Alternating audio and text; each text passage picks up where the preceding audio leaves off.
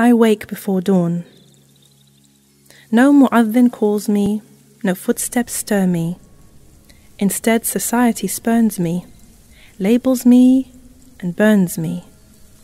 But every day, I wake before dawn. I wear my hijab. No father threatens me, no religious police warn me.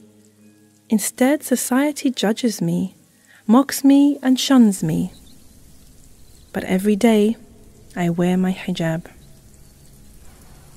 I nurture my children.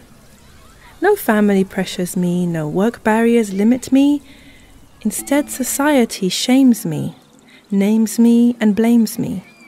But every day, I nurture my children. I follow the Sunnah. No culture defines me, no history holds me. Instead, society scolds me, remakes and molds me. But every day, I follow the Sunnah. I strive for paradise.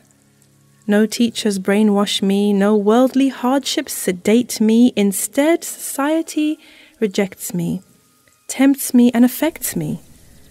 But every day, I strive for paradise. I worship my Lord. No imam compels me, no rules constrain me. Instead, society fears me and dares not come near me. But every day, I worship my Lord. Every day, in every way, through hardship and strife and the all-consuming, oh so fleeting, bitter sweetness of life, I worship my Lord.